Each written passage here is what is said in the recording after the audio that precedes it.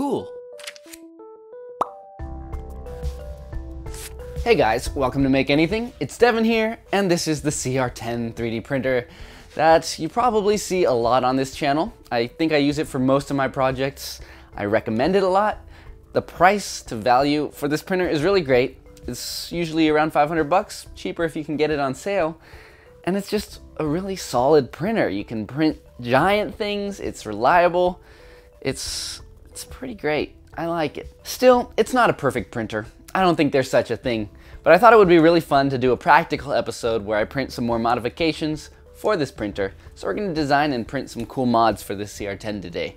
Recently, I reviewed the TiVo Tornado, which is basically a CR-10 knockoff. It's very similar. It's not quite as reliable, so I still like the CR-10 more, but there were some things about that TiVo Tornado that I did like.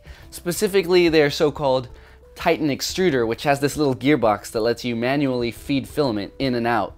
And I thought it was really handy for just swapping out filaments, for loading filaments, for purging filament out of the nozzle. It's a nice little thing to have. So today we're gonna design and print a little mod for this CR-10 that gives us a similar capability, makes it a little bit easier to work with, more user-friendly, and we'll do another similar mod as well that you'll see at the end of the video. But yeah, I'm gonna show you how to do it in Fusion 360, so let's get right into it. First of all, here's how you'll normally load filament into the CR-10. The feeder has this spring-loaded lever that you'll press down and feed the filament in through this tiny hole. And it's not the worst thing in the world, but you do have to kind of reach your hands around the printer. It can be awkward and sometimes uncomfortable. So I just like the way that the TiVo Tornado did it better. So what we're gonna do is take advantage of this little shaft sticking out of the stepper motor, and we're gonna attach a knob onto that so that it's easier to turn and feed filament in manually. I'll use my calipers to get some real-world measurements, and then I can sketch out a rough idea of what I want to do. Basically, I'm just making this wheel, which can be as much as 40 millimeters in diameter, and that connects to this little shaft, which sticks onto that metal part of the stepper motor. With those measurements, we'll go ahead and open up Fusion 360 and start modeling out that idea. So I'll create a sketch on the right plane here, and then we'll use the line tool to draw out a half profile of that wheel shape that I want to revolve. We'll just have this simple L shape, and then I'll start putting in dimensions based on what I measured. So since this is a half profile, I'm gonna use half the measurement of the diameter. So that bottom shaft is gonna be 10 millimeters, but I'm just putting in the measurement as 5. The top one will be 40, but I just put it in as 20. And then here we'll give this some height and figure out the thickness for the knob. We wanna come up with something that's comfortable, but not using an excess amount of material. So I'm gonna go ahead and select the revolve tool, choose that profile, and revolve around this center axis, and we've got our knob. Now I'll just sketch on this little circle right here, and we'll draw out the hole that's gonna go over that metal shaft. The base shape of that hole is just a circle, so we'll draw that out and give it a dimension. The shaft is 5 millimeters, so let's make this 5.25 to give it some clearance so that I can slip over the top. The rod also has this flat spot, which basically makes it so that when you turn the knob, it'll force the shaft to turn as well. So we're gonna model that in there. And the measurement I took there from the actual shaft was 4.5 millimeters. So we'll go ahead and just make this 4.55 for now. That should be enough. Then we'll extrude downwards and cut a hole all the way through our shape. Although actually, let's not go all the way through. Let's go ahead and edit that and make it so that there's a little bit of an offset from that top surface, just to make it look a little more clean. So I'll just offset that minus 0.6 millimeters from that top surface. That way the hole doesn't go all the way through. Alright, so that's the basics of this shape, pretty much all you really need, but first of all I'm going to add a chamfer here to make it a little bit easier to slip this over that stepper motor. And then we'll go ahead and add a big fillet right here to make this nice and strong, make sure it doesn't snap. And finally, let's do some cutouts on this big wheel, that way we have some better grip around the edges. So what I'm going to do is just draw this circle on the edge here, give that a dimension of about 5 millimeters, and then I'll extrude cut that out of the shape. Then we'll go ahead and give this a little fillet so that there's no sharp corners. And I'm gonna go to create and use the circular pattern tool to pattern those last two features that I just did around the center axis. Now we'll increase the quantity here until the spacing between the parts looks good. And there, that looks pretty nice, so let's hit OK, and there we go. We've got this kind of gear slash knurled edge that'll make it a lot easier to grip onto this wheel.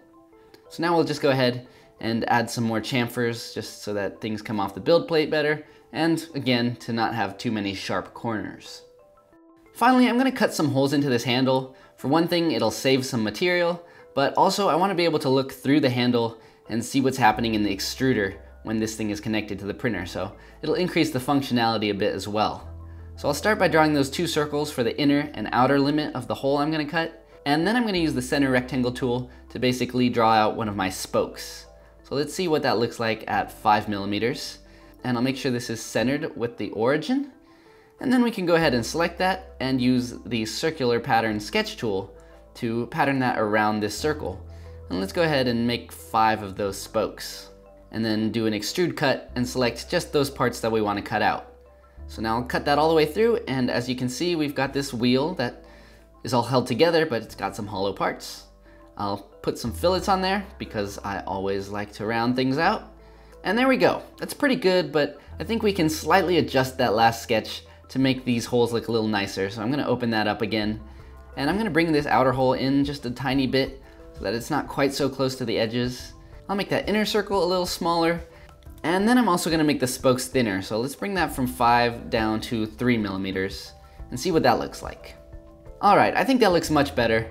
So let's just go ahead, add a few more chamfers, and then we're ready to print this thing. All right, here's our model, fresh off the CR-10, and we can stick it right onto that stepper motor. Right away, I can see that it turns nice and easily, and when we go ahead and heat up the nozzle, sure enough, we can go ahead and start feeding some filament through. This is actually working really well. If you turn the knob too fast, sometimes it clicks a bit, but if you turn it nice and slowly, it feeds filament through and works really well. It's also fun watching the wheel spin while the printer is in action. It's pretty rare that something works so well on the first try, but hey, I guess we got lucky. Although I did make some very slight changes just to make this a little more comfortable to hold. So as you can see, I made it a little thicker here.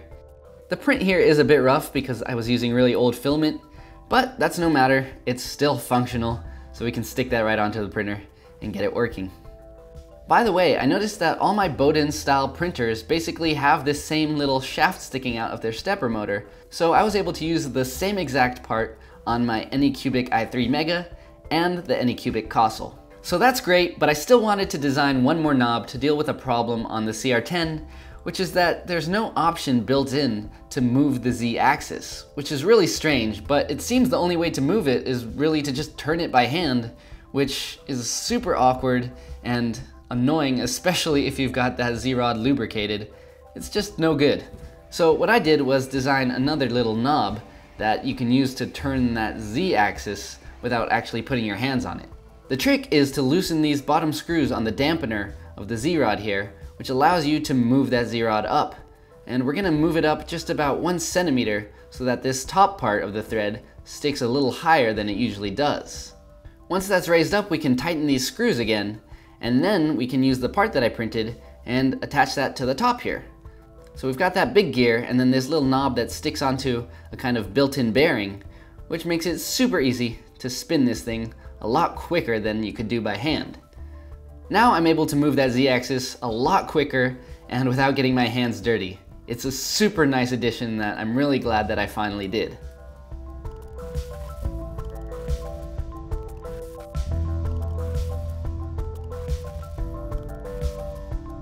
Alright guys, that's it for today. I hope you thought it was a fun little functional project.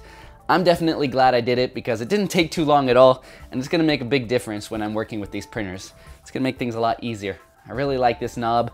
I really like this Z adjustment knob I did too, so if you got a CR-10, make sure to download those on My Mini Factory. They're free. They're great modifications for this printer, if I must say so myself. If you've got any type of Bowden printer, I guess you can use this extruder knob as well, so check it out, give it a go, and don't forget to stay inspired.